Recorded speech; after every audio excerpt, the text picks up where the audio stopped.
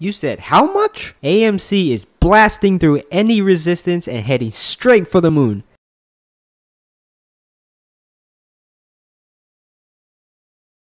Before we get into this video, please help out my channel by smashing that like button and hit the subscribe so that you can get the most updated content. Guys, I just found some great catalysts for AMC. I found a video clip here by Trader TV Live. Take a look. So a nice bounce back day for AMC shares today. Couple of noteworthy news catalysts to discuss today, guys. We're going to start things off with them confirming they're going to take over not one but two additional theaters in the LA area. So more expansions coming for AMC. They're talking about having these theaters open by the end of the summer. And we want to discuss this article very briefly as well, because in this article, guys, this talks about the shares expected to rise, and I'll just highlight it there, 146.93% during the next 3 months.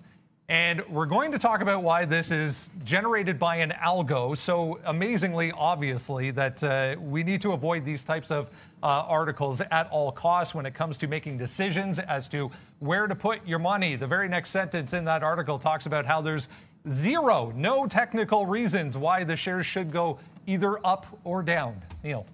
Yeah, and like this is the key thing. Like when you see obvious inconsistencies in an article, like B. Riley does not either see upside or downside right now, giving AMC buy neutral.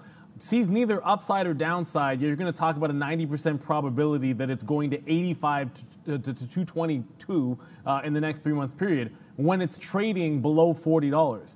But that's no upside. So like when you see over the top inconsistencies in something like this, you can basically want to throw this away and don't get tricked by it. There was legitimate news today. It's not that it was completely unexpected. This actual piece of news here is signing the deal, of course, to reopen those Grove theaters. But ultimately, this is an actual catalyst. I know AMC is up today, possibly because it's getting a nice little break technically. But, in addition to maybe even this headline, look, they collected like 1.6 billion in cash. They've been able to raise.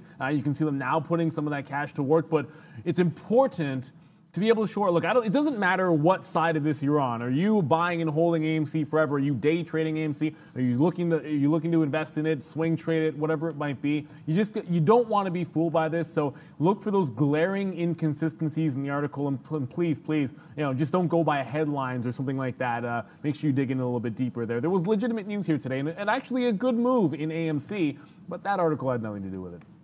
Yeah, I want to talk a little bit about the move itself because, I think that Neil and Brendan just highlighted there. Look, you're never going to make investment decisions, hopefully, by an article written by a bot. But I think there's some technical room here. AMC is right at, this is a level that I always talk about all the time. It's right at a 50-period moving average, roughly 39.50 or so.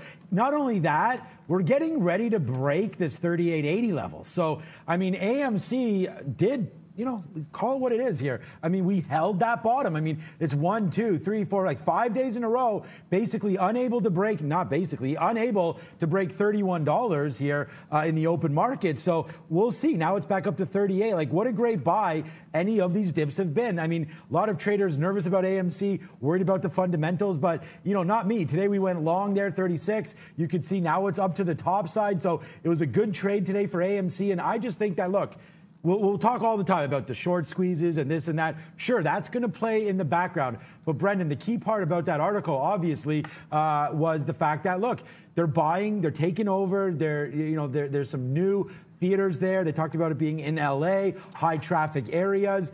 So, hey, they're improving. They're taking some of this cash.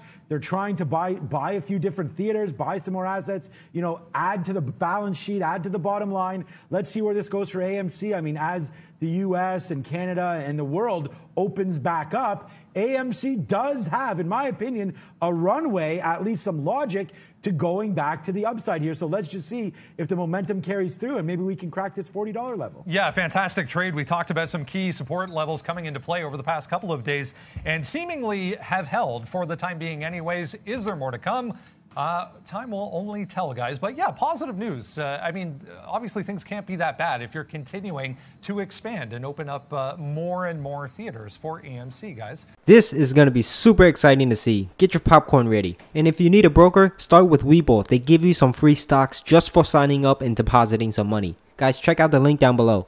That's gonna do it for this video. Let me know what your thoughts are. Leave a comment down below. Smash that like button and also subscribe to my channel.